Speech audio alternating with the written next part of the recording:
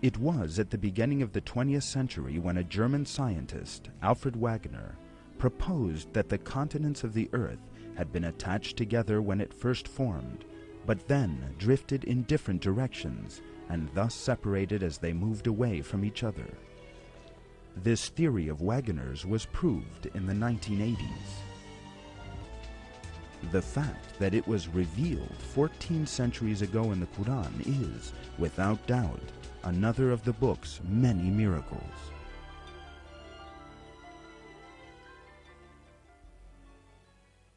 You see the mountains you reckon to be solid, going past like clouds.